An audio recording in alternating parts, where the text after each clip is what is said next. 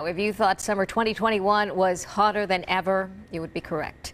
The U.S. and other locations around the world tied or broke heat records. It was also another year of extreme weather events. Joining us to talk more about this is Jared Rennie. He is the research meteorologist with the National Oceanic and Atmospheric Administration, or more commonly known as NOAA. Good morning, Jared. Thank you so much for being with us. Good morning. Thank you so much for having me here today.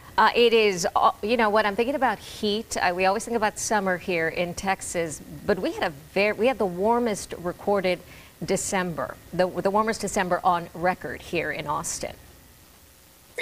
Yeah, that's correct. And, throughout the year in Texas, there was the extreme cold in February. And then later on in the year, it was one of the warmest summers on record in the U.S. and one of the warmest Decembers on record. And as a result, globally, we stand at about the sixth warmest on record. How do changing global temperatures impact these extremes? Yeah, so there's a common misconception that, global climate change is a future problem. It's a polar bear problem, but unfortunately, it is a here and now problem. So the obvious one is warmer temperatures, like I just said, the warmest summer on record, the warmest December on record. But there's other impacts of warmer temperatures as well. It can lead to more intense drought, like we're seeing in the western part of the U.S.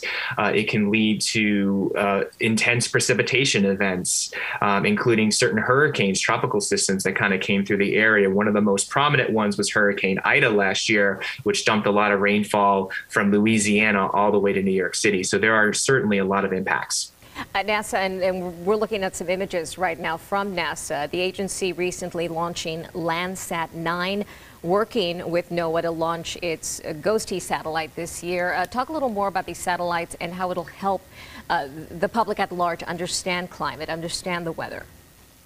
Yeah, I'm a data scientist by heart, so I love seeing all these images that you're posting here. So, over the past 30 years, NASA and NOAA have launched all these different satellites, and essentially they just have cameras on it, and they just look down on the Earth and they look at many different things. So one of the common things that you see is obviously the clouds, which is what you can see on your local weather report.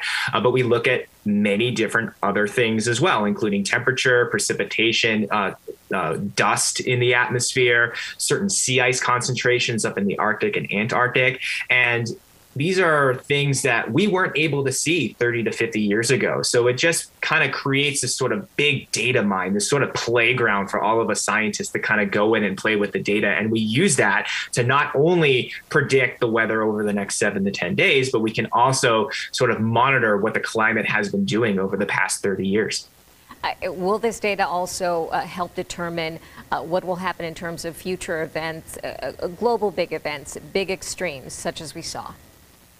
Yeah. So again, to look to the future, we can look in the past as well. So we have all this data for the past 30 years, and we can kind of use that to give us sort of a best guess as to what's going to happen in the future. In fact, NOAA, we're saying that there's about a 99% chance that 2022 is going to be one of the top 10 years on record, along with 2021. And we're already seeing that globally in places like Australia, where they're seeing some really high temperatures here in January. It's just incredible what's happening on planet Earth and what will continue to happen in the next few decades or century.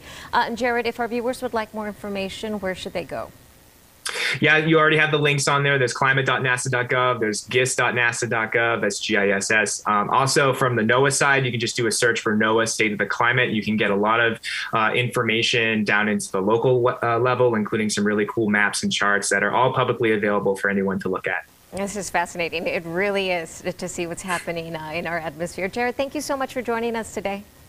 Again, thank you for having me.